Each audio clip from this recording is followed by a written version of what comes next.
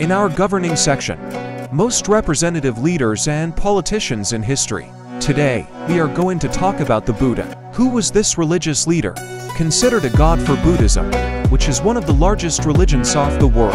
Along with Catholicism, Hinduism, and Islam, Buddhists follow the teachings of the Buddha, originally known as Siddharta Gautama, who teaches the path to liberation from suffering and the cycle of birth and death. In the year 563 BC, in the kingdom of Sakya, in Asia, Siddharta Gautama is born in the south of what is now known as Nepal. A dream of his mother announced, according to the wise men, the arrival of an extraordinary being that would rise to perfection like a humble monk. 10 months later, Siddharta Gautama would be born within an aristocratic family in the now defunct Sakya Republic. From the age of 7, he expressed surprising aptitudes in wisdom and piety. At the age of 29, Siddharta abandoned all his wealth, and wearing a yellow tunic, he dedicated himself to traveling the world as a monk. He preached about the transmigration of the soul after death towards Kushinagar or Lord.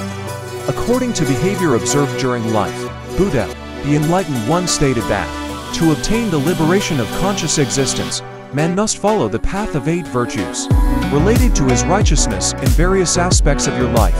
1. Righteousness in faith. 2. Righteousness of intention. 3. Righteousness in speaking. 4. Righteous conduct. 5. Righteousness in life. 6. Righteousness in effort. 7. Righteousness in thinking. And last but not least, 8. Righteousness in meditation.